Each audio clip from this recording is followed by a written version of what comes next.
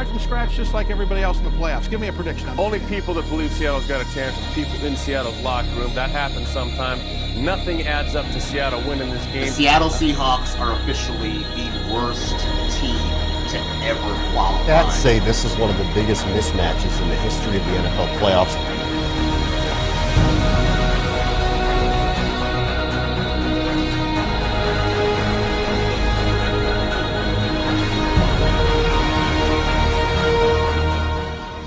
Back to go through you. Now this is easy. Little play action, your fullback wide open in the flat. 6 points, the Saints off and running, leading 10-0. 18-yard game to the 11. Everything working for the Saints on offense. Including at the running game, Julius Jones touchdown. Okay, so for the second time, the Saints have a 10-point lead in this game, and we're all expecting the Seahawks to lay down, right? Absolutely. Have the ball. Oh, look at this run. What a run. Marshawn Lynch still on his feet. His blockers now. He's dancing his way to the touchdown.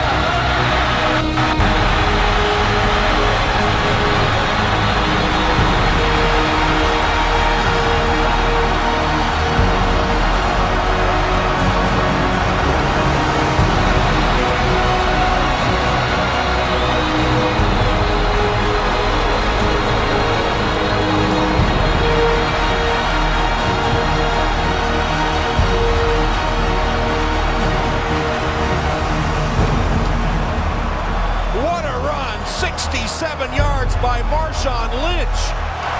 That's as good an effort as I've ever seen in my life from a running back.